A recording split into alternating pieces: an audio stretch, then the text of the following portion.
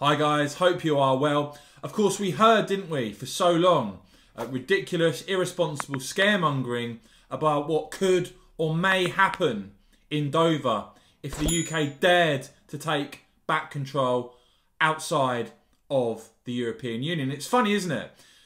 Aside from a little bit of media coverage in early Jan, you basically haven't seen the TV cameras down there at all. Let me know if you've seen any reports recently on what's been going on. Certainly, of course, if there's been any negative news, I'm sure they would have been parked in Dover, because that seems to be the way some of the media operate now. They seem hungry for negativity.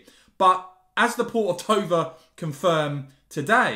have confirmed from the horse's mouth, traffic continues to flow smoothly through the Port of Dover post-Brexit transition.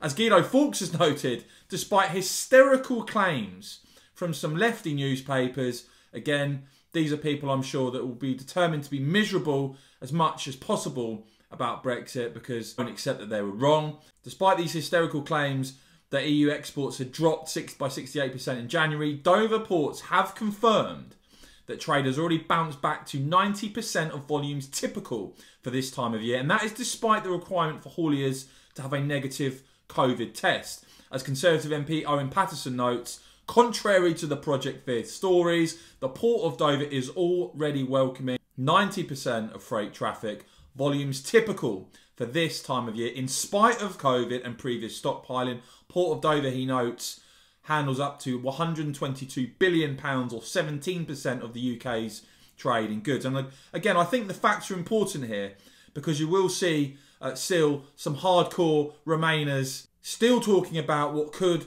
or may happen instead of the reality of what is happening.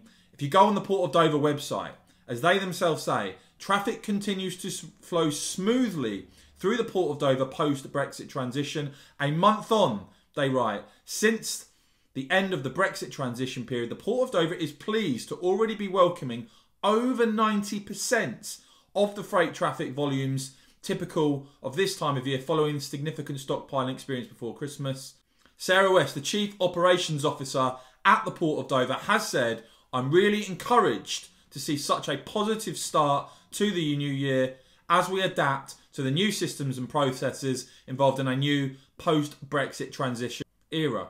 The message to hauliers is that as long as you come to Kent border ready and with a negative COVID test, then it won't be long before you are on your way to France on the shortest ferry crossing." So that is what the Port of Dover are actually saying. Those are the facts. Once again, it contrasts starkly, does it not, with that doom and gloom we heard for so long from those who put it about that the UK couldn't possibly survive outside of the EU.